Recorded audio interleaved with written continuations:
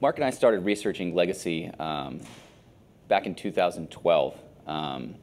And part of the reason we did is that we saw a lot of brands and headlines like you do see today that were going out of business, brands that have been around for a long time. Just this past few months, we've seen Toys R Us, Gibson Guitars, today Orchard Supply Hardware, Blockbuster actually had a couple stores in Alaska still open that nobody knew about but just closed.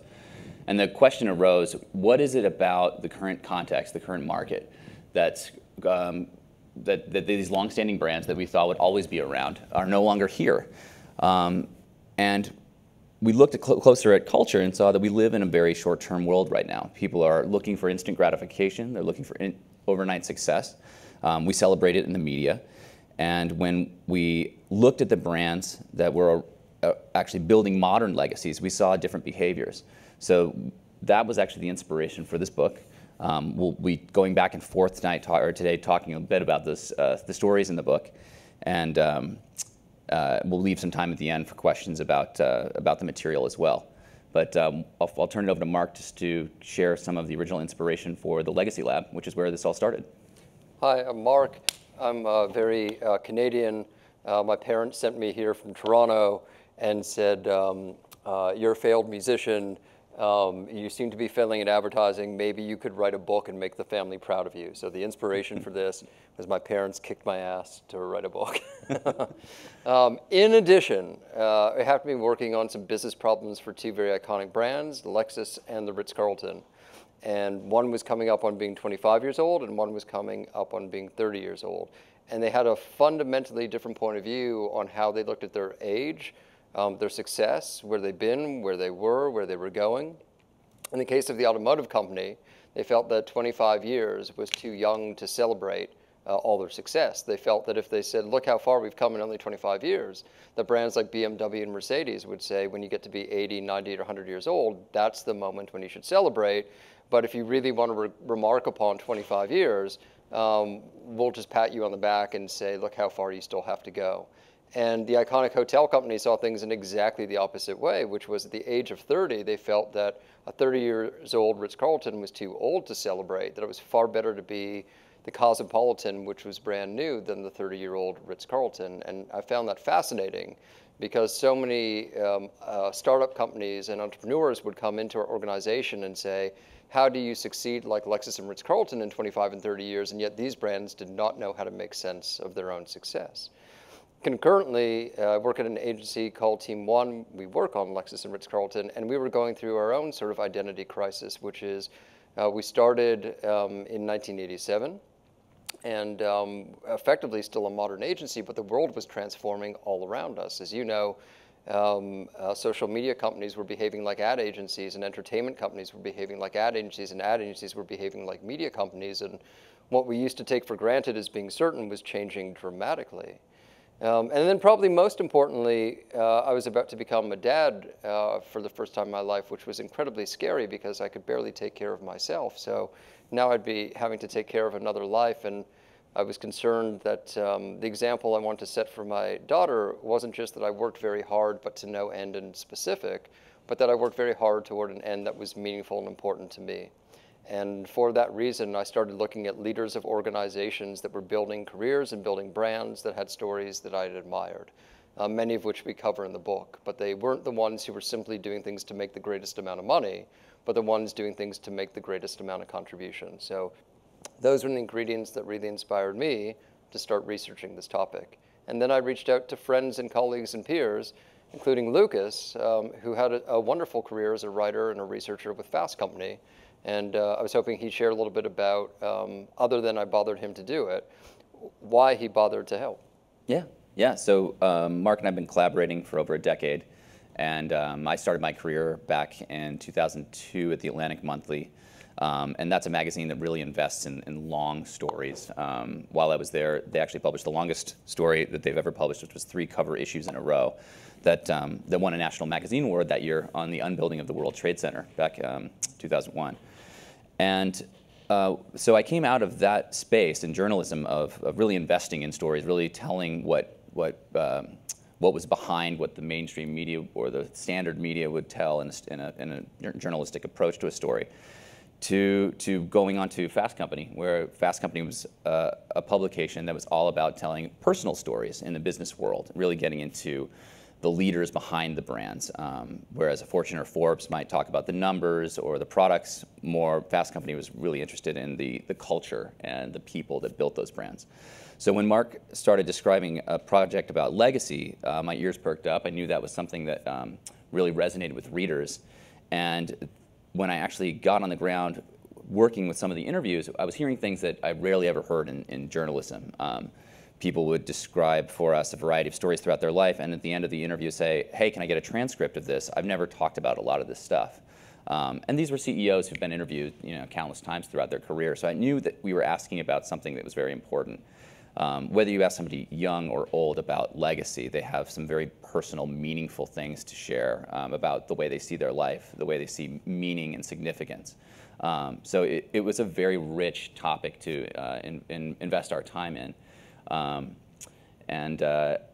Well, what was interesting from there is that it wasn't just our personal interest. I mean, we started to see that there were leaders who also wanted to share the story of their legacy.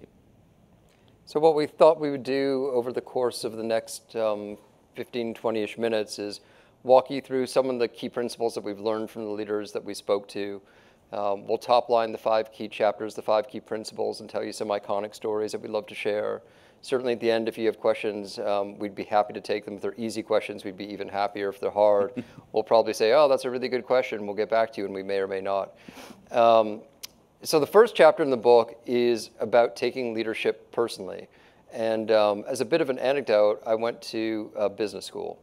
And the reason that matters is because I remember talking to my parents distinctly at one point and said, I'm thinking that for higher education, I may go to film school or I may go to business school. And they said, well, you should do whatever you want as long as you go to business school. So I did that, and one of the first lessons they taught at business school is what is the responsibility of a business today, to which the answer was maximize shareholder revenue. They never talked about taking leadership personally. In fact, they said leadership is organizational, it's not personal, and the only responsibility you have is to maximize shareholder return revenue. And yet, the leaders that we spoke to speak beautifully and prolifically about the things that drive them, and seldom, if ever, did they begin conversations with, I had an idea that I wanted to make $1 billion and sell my company. They always began with a problem that they were trying to solve or a quality or an attribute that they wanted to put into the world. And the Tribeca Film Festival was a story that I happened to fall in love with. As I said, I grew up in Toronto. The Toronto Film Festival was a major event, and I was always curious to know, in a cluttered, cloudy field of Sundance and Cannes in Toronto, how does a modern festival like Tribeca pop up and succeed? To which the answer from the founders of Tribeca, De Niro and Rosenthal and Hatkoff, was the world didn't actually need another film festival. And so if all we were creating was a film festival, this would have failed. And whereas the world didn't need another film festival, the world did need the Tribeca Film Festival. And I'll share with you the story they shared with me.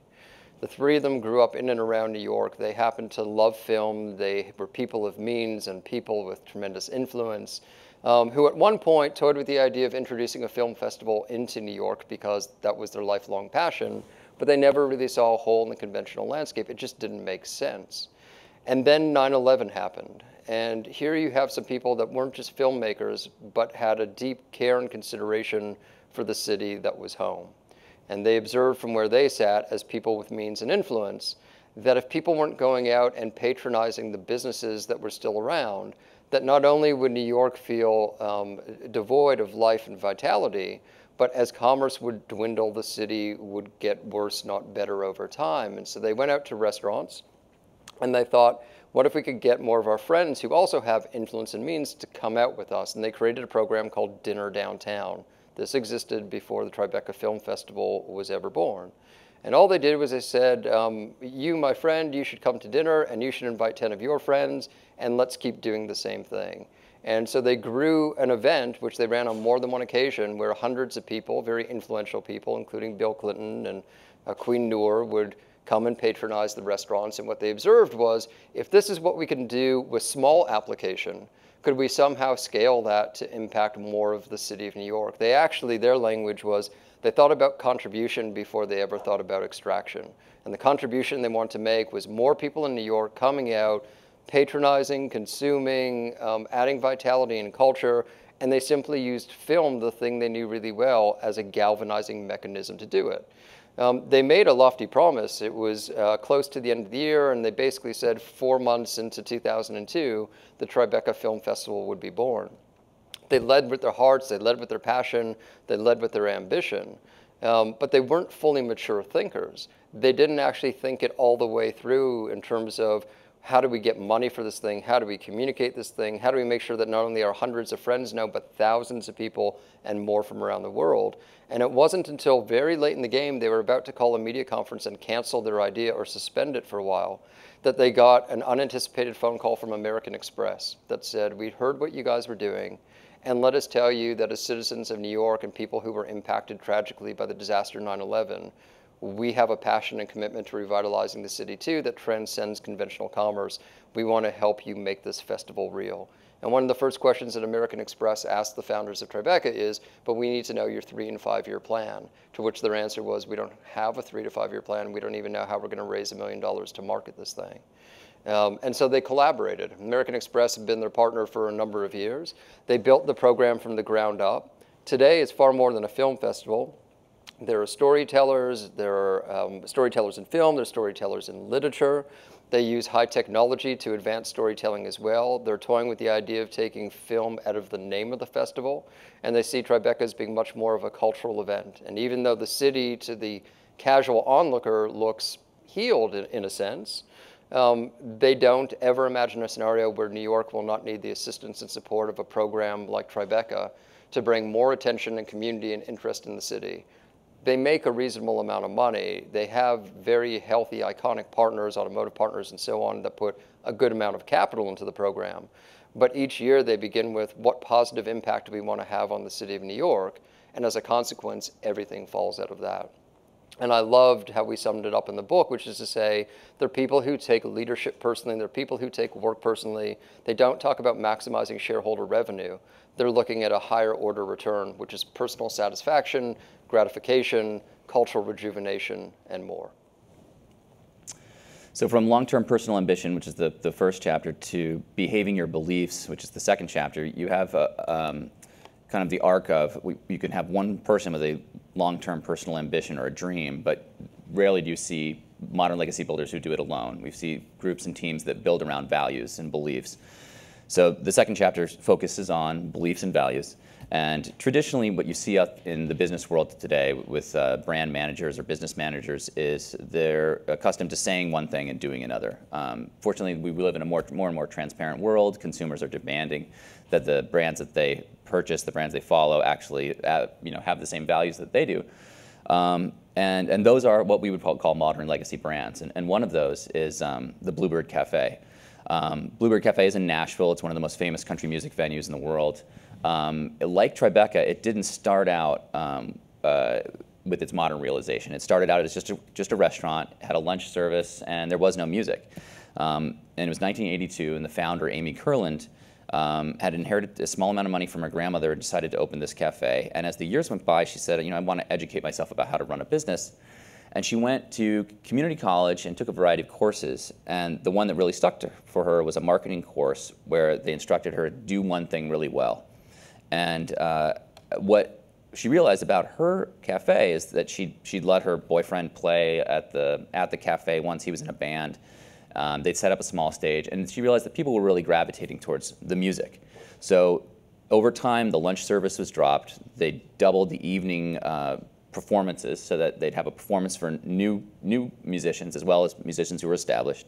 And it really took off. And she had to stick to that as the brand grew, because she only had 100 seats in this place. She could have taken it somewhere else into a bigger location and really essentially sold out and made a lot more money with this. But it would have destroyed this vision of this brand that she had, where she had created a listening space for artists who walked in off the street.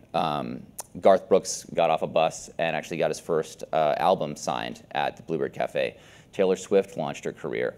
Those are the kind of artists that come back even with their fame and have these tiny performances in front of 100 people at this place. So she, over the years, was able to maintain the sanctity, basically, of this listing space. And it's telling the motto of the Bluebird Cafe is shh. Like they basically create this space where they don't want people to speak while the performers are performing. So they'll have, bachelorette parties will call and say, can we book a bunch of seats? And they'll say, yeah, but you can't talk. You're allowed to come, but you're not allowed to make any noise. So they hold very true to this value. And to the degree that when Amy Curlin looked to retire in the past few years, she decided rather than sell the brand for the most possible amount of money, she would donate it to the Nashville Songwriters Association. So she called up a former employee of the Bluebird who worked there and said, hey, listen, I know that whoever takes this over won't be able to protect it like you guys could. What if I just donate it to you and you continue it in the tradition that I set up? And they said, we'll pay you a fair price for it, and took it over, and in fact have even carried its fame forward while maintaining the culture that she built. There was a show called Nashville that you may have heard of. The Bluebird is essentially a character in that show. Whenever they're looking to bring the drama down, they have a performance in the Bluebird. And the Bluebird now has performances in London on a pretty regular basis. They have performances in Sundance every year. So the brand has grown organically, but it has stayed true to that core value, that belief in protecting this space where musicians can perform and be heard, not only famous musicians, but people who are trying to start their careers. So that is kind of the second circle or second chapter of the book that builds out from the long-term personal ambition. Do you want to talk about the third? Yeah, so we begin with taking leadership personally, and we move into this notion of behaving your beliefs. The next section of the book gets into this idea of letting outsiders in, and the iconic story we'd like to share is a brand and a platform you may have heard of called It Gets Better, which was developed by Dan Savage. And what's amazing about it is by conventional standards, it should never have worked because they never designed a program which was, here's the inner workings, these are our consumers, and here's what we control, and here's what they take because we've packaged it that way. From the get-go, their intention was to create an idea and unleash it upon the world, and their language was to become very uncomfortable with the idea, or rather to become very comfortable with the idea of being uncomfortable. They didn't care that people were going to take their idea and mess with it. In fact, that was their design. So the famous story goes like this. And in around 2010, a young man named Billy Lucas was bullied at school for being different, that the other kids perceived him to be queer. And they bullied him to the point that he killed himself. And not only was that a sort of horrific outcome and story, but the same kids that bullied him went onto his Facebook page after he died and continued to effectively bully him and insult him in front of his family. And that enraged a journalist by the name of Dan Savage that had a popular column called Savage Love.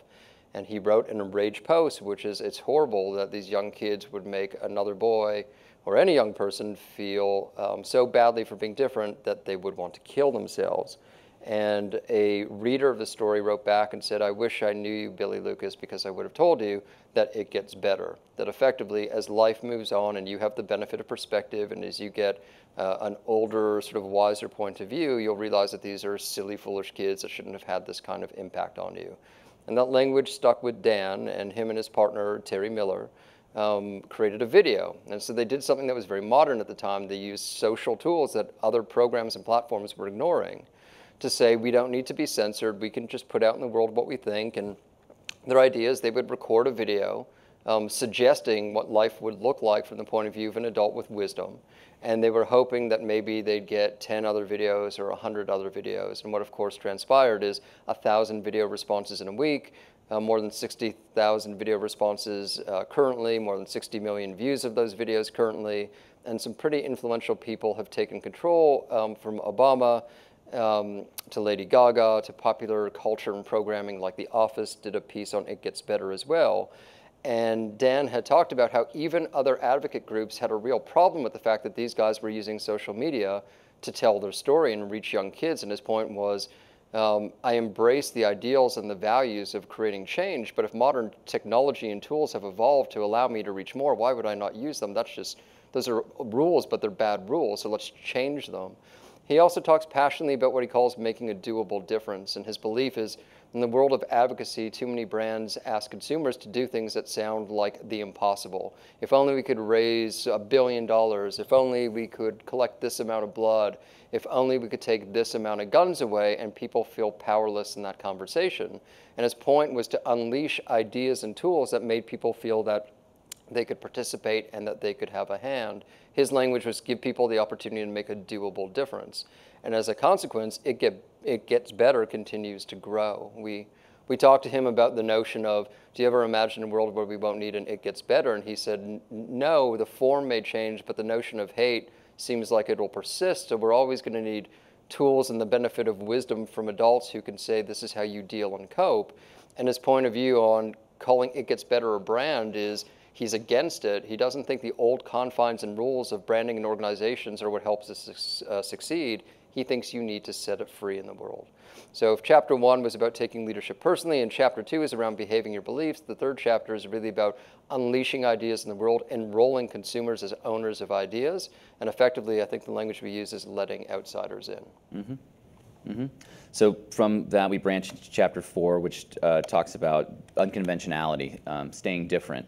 The story that we wanted to share with you guys today is about the Belmont Stakes. This is a brand that's 150 years old. Kind of like the original must-see event in America. It's the third race in the Triple Crown, so it gets a lot of attention, especially when there's a Triple Crown race up for grabs. And well, one of the issues that the Belmont Stakes and all of horse racing is facing is that horse racing has kind of lost a generation of fans. It's not nearly as popular as the NBA or the NFL. There are a lot of sports that have drawn people away for a variety of different reasons. So Chris Kay, the refounder of the Belmont Stakes, which is a term we use for people who've come to take over brands after they've been around for a while, had his hands full when he came on board in 2014 looking at what can we do to get people either to stick with the sport or to come back into the sport. So we start the story in the book in 2014 with the racing of the 2014 Triple Crown. California Chrome was up for grabs, up for the Triple Crown, didn't actually win. And so the disappointment was magnified by the fact that 110,000 people were at this event and couldn't basically get out. The train stations were not set up for that kind of crowd. The roads were completely packed. And Chris was in his first year running this event, said that something has to change. So the following day, he did what a traditional brand manager would not do. I think a traditional brand manager would look for ways to cut money out of the system and sell as many tickets as possible. So maybe we can invest in more seating. He decided we're going to sell fewer tickets next year, and we're going to invest in making this a better experience for the people who come, both who see it on television as well as who come to the event. So, of course, things like HD cameras and HD televisions were deployed all around the stadium where the event's held, bringing the sport kind of up to the level that you see in the NFL and the NBA. The experience was improved by, I think they cut maybe 20,000, something along that, around 20,000 tickets out of the sales. So far fewer people came. It made it a more enjoyable experience for everybody that was able to come to the race. And really what he was looking to do was looking outside his category. So rather than stick to the conventions of horse racing and just copying what the Kentucky Derby does, for example, he looked to what other major sports do, what Vegas does, looked to entertainment. One of his best ideas that I love is he brought in a concert, an A-list band. I think the Goo Goo Dolls performed the very first time, right after the next year's Triple Crown race. That way, people stuck around even after the race. Some didn't actually get in their cars or hop in the trains and create as much congestion. So it's just these little touches that really made the event that much better. Probably also notably, he expanded it from a one-day event to a three-day event, so they could move the races out and have a big, better distribution. So as you look at the Belmont Stakes today, it's far more modern, far more appealing to modern sports consumers than it was even just 5 years ago. And so that really is about the whole chapter talks about how you maintain that unconventional core that keeps people interested in your brand. So as we wander our way into the fifth and final chapter of the book, the fifth and final principle of the book, we started really with it's all about a personal style and approach to leadership. We move our way to organizations enrolling themselves in those beliefs. where brand leaders have to behave their beliefs, and then organizations bringing outsiders in, and then behaving not with the orthodoxy, but against the orthodoxy. The fifth and final chapter is pivotal because it really talks about not just doing things episodically, but doing things perpetually. Lucas began today's conversation with reference to Gibson Guitars and Radio Shack and Brookstone and Necco Candy, brands that at one point in time had done something fascinating, but got stuck doing the same thing repetitiously over time and didn't evolve. So instead of saying the values persist, but the manifestations change, they said the values persist and the manifestations persist as well, and ultimately become less relevant. So the iconic story we like to tell here is Taylor Guitars, and as I shared at the outset, I'm a musician, a failed musician, but nonetheless, I grew up having a reverence for Taylor Guitars because it was a modern company that sort of came out of nowhere that unseated a brand like Martin Guitars, which had been around for a very long time. And the reason they've succeeded, in their own words, is because they always ask themselves, in 10 years, in 10 years from now, will we be happy that we make the choices that we made today? And if the answer is that in 10 years they will be happier, more successful, more fulfilled, they make choices and decisions in service of a 10-year outcome. So if they have to change the way they distribute, they do it. They didn't buy into the distribution system in Europe. They knocked it down. They built their own distribution system. They learned about HR's policies in Europe, and they invested the time and money to do it because they felt that owning their own distribution channel would make a difference. If they didn't like the way materials were being manufactured in their guitars, they invested in factories in Cameroon, and they got involved in fair work practices and fair wages. And so they weren't just making guitars, they were impacting the way that guitars were being made from the outset. And they have a lovely point of view that the way you carry ideas forward for generations is you enroll the people who work with you as family and co-owners as well. So I'll give you some examples that they shared with us. When the economy went to bad, rather than laying off a substantial portion of their workforce, they cut everyone back to 4 days, and they got the group together, and instead of saying some of you keep your jobs and some of you lose your jobs, they said we want everyone to continue to be a part of it, so we're all going to work 4 days, not 5.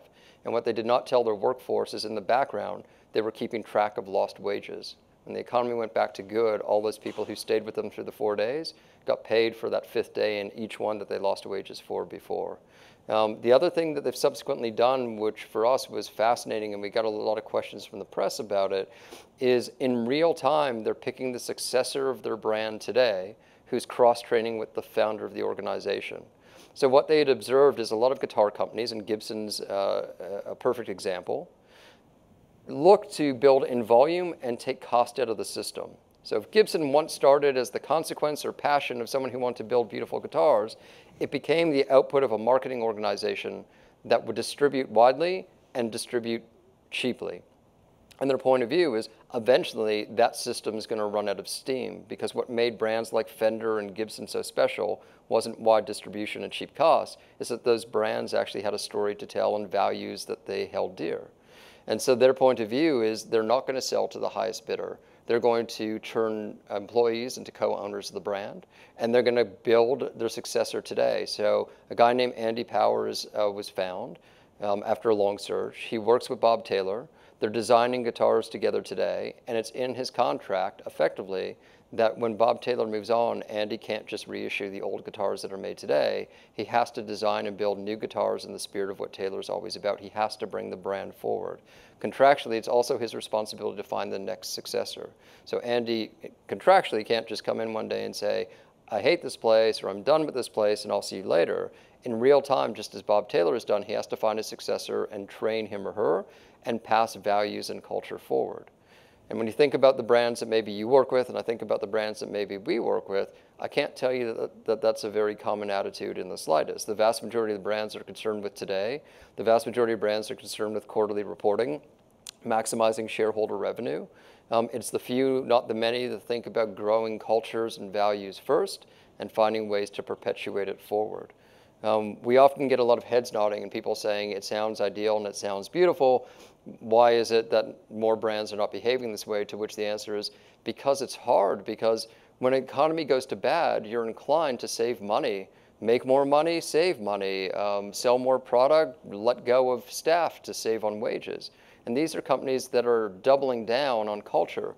Lucas reminded me the Ritz-Carlton actually had a lovely solution. When the economy went to bad, they ran a campaign that said to wealthy people, the ones who retained their wealth-ish, if you can't take the vacation that you want this year, you shouldn't go on vacation. Don't just spend money because you think you need to spend it. Don't go on fewer vacations to save and only to save. They effectively said, get your priorities right in life. Think about the things that matter most. Where things matter most, spend more time and money there. And where things matter least, save your money, invest your time elsewhere. And those are brave things for brands to take a leadership point of view. The most surprising fact of that story is, of all the brands in the Marriott portfolio, the Ritz-Carlton was the #1 leading brand in the down years through recession. The brand that charged the most, where really a person could say, I could get a room anywhere, a bedroom anywhere, a conference room anywhere, I could sleep in any hotel, I don't need to go there. They got more revenue per available room night from customers because they held tight to their values, and they came out in recession on top.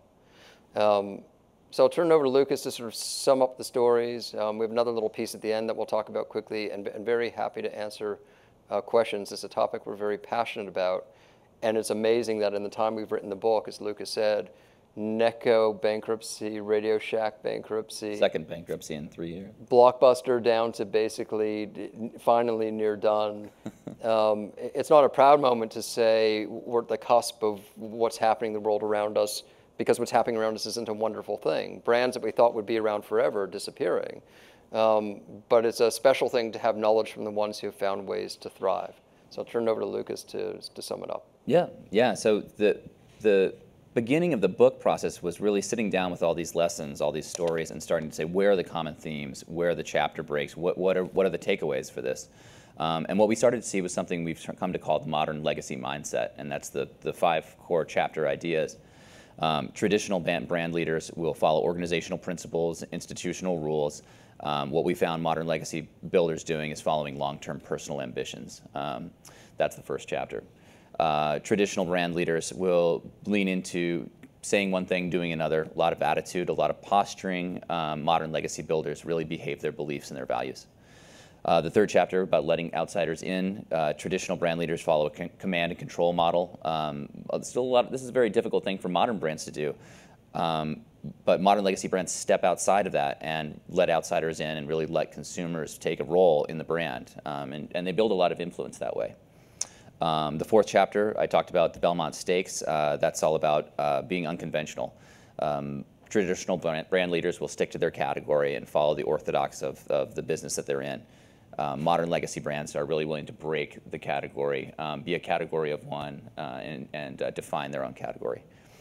And the fifth chapter that Mark just spoke about with Taylor Guitars is about being perpetual. A lot of brand leaders will evolve episodically when they need to, repeating what they do well until it's absolutely necessary to completely change.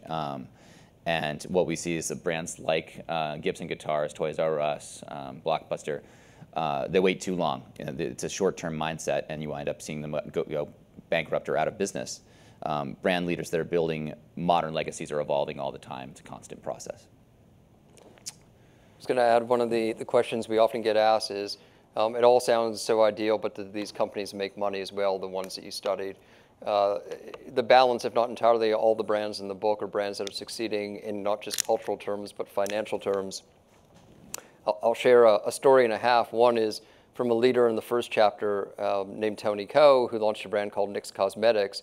And she had a very strong point of view that as a leader, of course you want to lead with culture and values, but you need to make money as well, because money allows you to hire people, grow, pay healthcare. Who wants to work for a leader that tells you they don't want to make money? So our thinking philosophy is not do good and don't make money. Our philosophy, I think, very much is do good, and as a consequence, other good things will happen, including making money. The other piece that I want to share is the foreword for the book is definitely worth reading. We'll tell you how you can get a copy of the book next week, but if you haven't read the book and you just want to see a tease, we can send you a link. The foreword from the book is now online. It was written by Yvon Chouinard. He's the founder of Patagonia. And Yvon, in the past year, became famous once again, he's a famous guy, for posting on his for sale website, his commercial website, the Patagonia brand, that the president just stole your land. And so you could agree with his politics or not. We're not taking a stand on that. But what we will take a stand on is he's a guy that put his values out front. He said, my brand believes in nature and parklands and the ability to enjoy them today and for generations to come. And I perceive the government is threatening what my brand holds dear. And so right up on his homepage, he said, the president stole your land. As it turns out, in that same year, it was the most profitable year that Patagonia has ever had.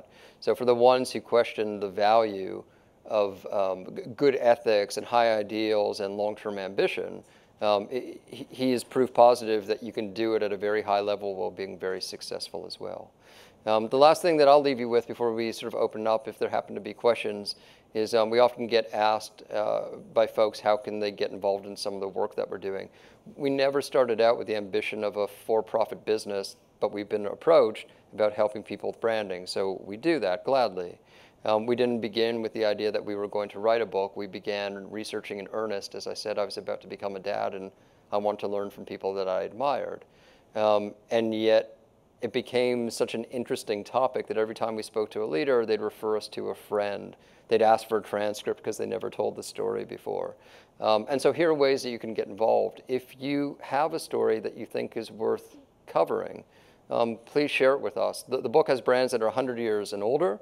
It has brands that are 10 years and younger. It has brands that are 40 years old. Our philosophy is legacy is something you write every day because you're either writing it every day or you become a part of ancient history. People read what you once did. So if you know someone, please share it with us. If you happen to have a story, that's your personal story, your work here, or a side hustle, share it with us. We're interested in that. The other thing that we've done is we've created a foundation. So our commitment was, yet again, because we weren't doing this strictly to make money or initially ever to make money, was that anytime something good happened, we'd reinvest it in people who live and work this way. So 2 years ago, we ran a program called Legacy Honors. David Remnick from The New Yorker was a recipient as a refounder of the year, and before he collaborated on our book, Yvonne was a founder of the year. And they got bursaries that they passed forward to businesses that they felt should persist for a long time. So Yvonne gave $10,000 to Doctors Without Borders because he felt that healthcare is a basic human right, and if you're an adventurer, you may need healthcare at some point. And David gave his to the Committee to Protect Journalism because he felt in the environment that we operate in, journalists were not getting the fair due and they were putting their lives on the line, and he passed $10,000 forward to them.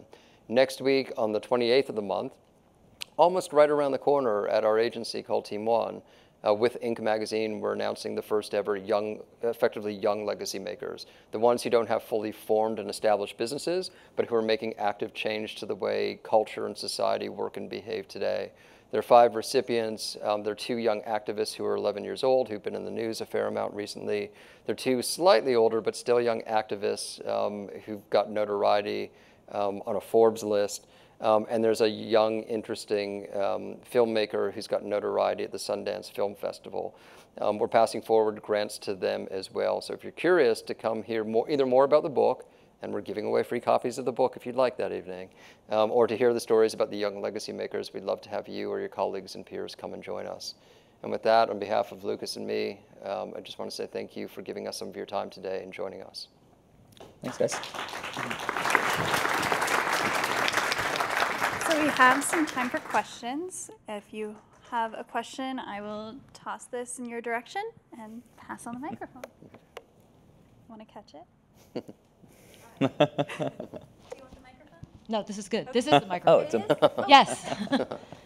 I have like 3 questions, but I'll ease into them and give other people a chance. It was really interesting talk. I'm wondering how much the advancement of technology and the internet and how much that has made things move much more quickly has impacted maybe the newer brands that are trying to establish in terms of their ethics and their morals, because if they're not ethical, then and people discover that, then it becomes like a wildfire on the internet to say like this is the the unscrupulous way in which this brand is doing business, and that can cause them to fail a lot faster. Can you talk about that a little bit? Yeah, actually, Mark can speak a little bit more on the client side, but I can say that right out of the gate, we had an assumption when we published this book and started doing the work that we were doing, that the types of brands that would approach us would be the long-standing brands, the brands that were in trouble of going out of business and wanted to preserve their legacy.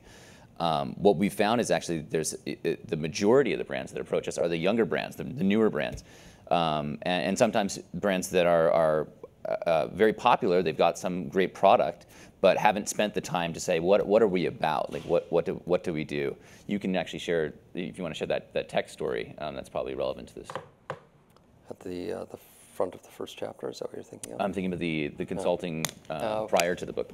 So there's a company that may or may not be in this neck of the woods that likely works in the tech space that came with an interesting proposition, which was they could tell us what they were building that night, but they had a hard time thinking about what they were building in the future. And it became particularly relevant for them because as they were looking to mature as an organization, they had investors who were asking hard questions of them, which is, in a sea of companies that are popping up overnight with interesting things, why is yours worth backing? And their honest assessment of it was they did not know how to answer that question. And that became incredibly important, and that's fairly common, which is we see plenty of people who walk into the agency who say, my goal is I'm going to start a company, sell it for $1 billion as fast as I can, and then I'm done. And our endeavor is actually to say our thinking is not for those people, our thinking is not for everyone. Technology is changing, things are moving at a fast pace, but it's not permission to not have a long-term ambition or a goal. So the ones who define their businesses only by the hardware are the ones who are most likely to be copied and imitated quickly at a lower price. And the ones who say the hardware is simply a manifestation of a larger idea are the ones who have an opportunity to last for a longer period of time. The other story that I'll add very quickly is at the start of our first chapter, the start of all our chapters, we ripped stories at a culture. So the vast majority of stories that we covered are based on primary research, but at the front of every chapter you find what was supposed to be an iconic leader that everyone in the world would agree is making the kind of positive change that it eases you into a chapter. So right at the start of chapter 1 is Mark Zuckerberg from Facebook. And we wrote about him before, of course, the questions came out about transparency in data. And so we've subsequently been asked questions about the degree to which we stand behind the story, and we have the same answer, and we feel strongly about it, which is we didn't write the history book on brands that forevermore doing exceptional things. We covered a moment in time where leaders and brands were doing exemplary work.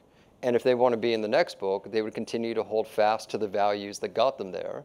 And if they abandoned them, they likely wouldn't be in the next book. So we actually found it not, it was a fascinating thing, which is it forced us and the readers of the book and the press as well to confront the reality that we weren't talking about people who should be famous for what they once did.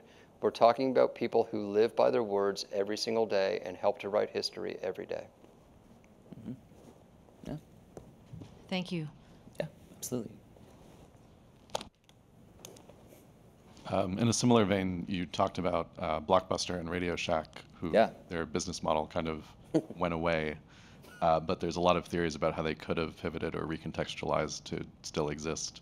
So are there examples of companies that kind of maintained their legacy and values while having to change what they did pretty fundamentally? It's interesting you say that.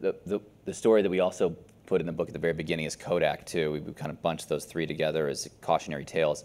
And I love the Kodak version as a cautionary tale because they actually invented the digital camera back in like 1974.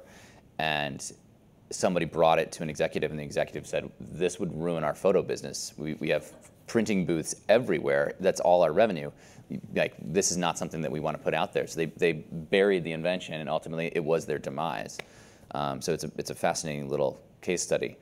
As far as brands that have transitioned, what I do think is interesting is some of the brands in the book will come to us and say, The Honest Company is a good example. They're right here, right around the corner. They'll tell you, we build these products, where we sell these products, but tomorrow we could be selling something entirely different because it's the values and our mission aren't necessarily about the products. The Honest Company, for example, is about a cleaner, greener world. They could be making clothing next year. It would still stay true to that principle. They would just be doing that in a different industry. I've been surprised by how many times we've heard that. But can you think of examples or? Ritz-Carlton's another reasonable one, which is in response to the question, in 100 years from now, what do you hope persists? One of the founding members was very reflective, and he said, if the hotels look the same, and if people dress the same, and if people act in exactly the same way, then people fundamentally misunderstand what this brand is all about. We're about ladies and gentlemen, treating people as ladies and gentlemen. We're about graciousness and manners in a world that is often without them. And to a degree, we're about creating memories that last a lifetime. So it's not just about a 2 or 3 night stay, it's about a 7 memory stay, for example. And his point was, we teach culture and value every day, And that's why today we have hotels, and tomorrow we're going to have yachts, and beyond that, the Ritz-Carlton might manifest as something fundamentally different than a conventional hotel company. They got an interesting phone call from a documentarian, a group that was making a documentary. And they said, we're going to cover Airbnb and we're going to cover the Ritz-Carlton as examples of iconic, successful hospitality spaces today. And their question was, which hotels do you want us to document? And the Ritz-Carlton said, effectively, we don't care. And they said, what do you mean? Which are the hotels you want to show off? And they said, any of them and none of them, because what defines us are not the walls. We'll tell you the people that we'd like you to document, because we think the people and the style of service is the thing that lives on. And it took the media company a while to digest it, but when they understood, they said, yeah, I guess that's what makes you and Airbnb fundamentally different. One's about the spaces you occupy, and one's about the human interactions you have no matter where you go. And they said, yes, that's what we hope lives for 100 years, those human interactions. So over time, we'll look to plus those stories. But I think Honest is one in the making. I think Ritz is a brand that's more than 30 years old. It's probably not a bad one. And it'd be curious to see what happens with brands like Bluebird over time. They're a fascinating story. They refuse to knock down the walls and make it a venue for thousands of people. They say that if the performers can't see the audience, the experience dies. And yet they're looking for ways to transport that experience all over the world that doesn't violate their culture and values. So that'll be a curious one. Mm-hmm. Anybody else?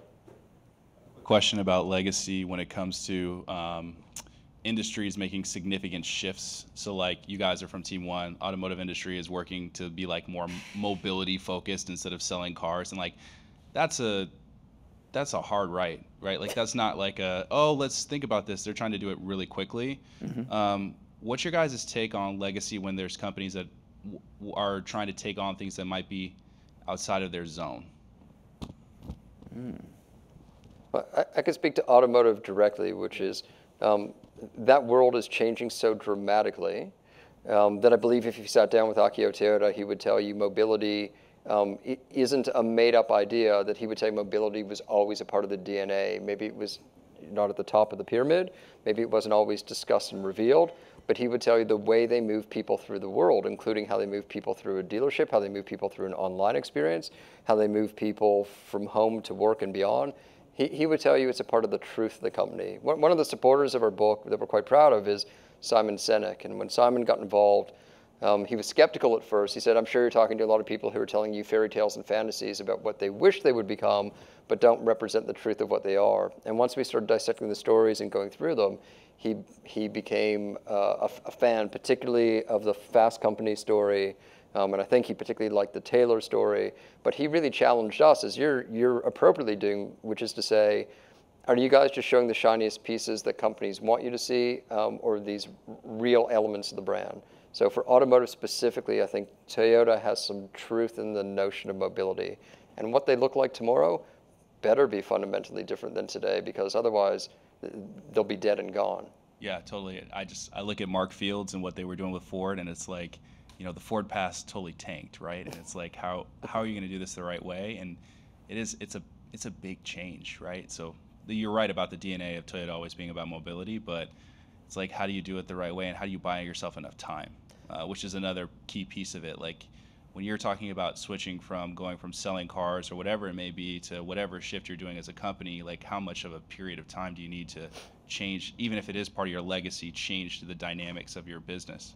I'll shut up now. We write a piece in the book right at the end that talks about the old measurement system was a simple evaluation of assets and liabilities. So in a quarter, in a year, what are the things that hold value? What are the things that are losing value?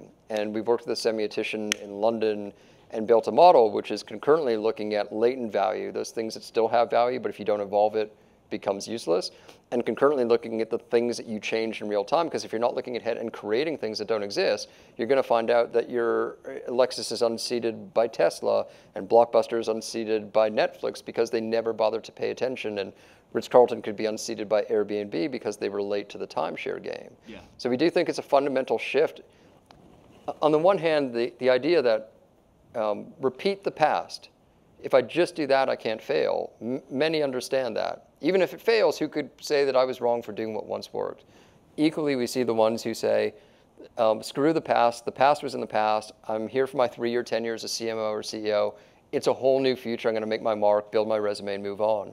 The hardest thing is to actually reconcile the two. What are the pieces of the past worth hanging on to? And what are those elements of modernity that we better add or we're going to fail? Yeah. So I think we have good examples of brands in the making. And I think this is going to be a constant work in progress. Yeah. Thank you. Appreciate your time.